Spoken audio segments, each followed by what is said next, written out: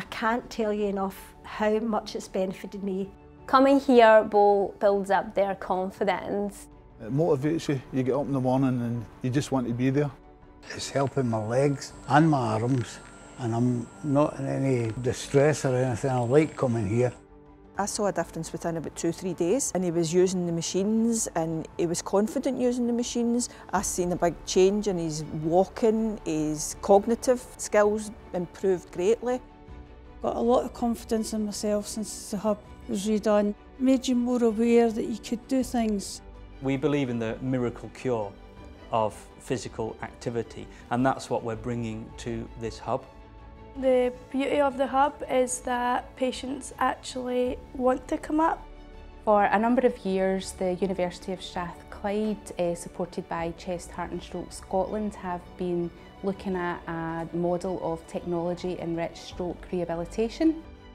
It's always been a bit of a challenge to introduce new types of technology into the NHS, but what I would say is the staff have been hugely supportive and very positive because they can see the impact that it's having with the patients that are using it. The hub has just given us this extra space, enabled us to allow patients to have much more therapy time. It just gets patients off the ward, gives a bit of variety for them. They've got the powered equipment they can use, we have the treadmill, they can do some gait work, balance work, but they can sit quietly, they can do some upper limb work as well. We've got the mirror boxes, grippable for them to work on, as well as having the iPad for them to do a lot of kind of different tasks and a massive variety of tasks that we just wouldn't have if the hub wasn't here. It was an absolutely amazing place to come to. It was a whole new world, nice and bright and airy. Everything's very relaxed and you're under no pressure to achieve a certain amount in the time that you're there. Nobody is forced to do anything. They encouraged me, they didn't demand.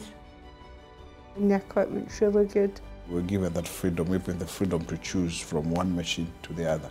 This is a way to move forward, and actually, in addition to the therapy that we provide, it gives us a way to meet the stroke standards that otherwise we wouldn't be able to achieve.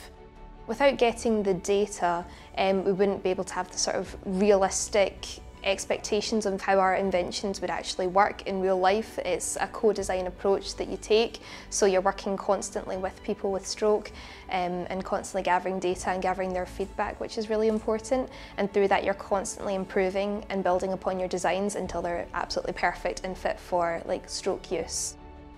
I think the hub has really helped to increase confidence with patients with the transition to home as well.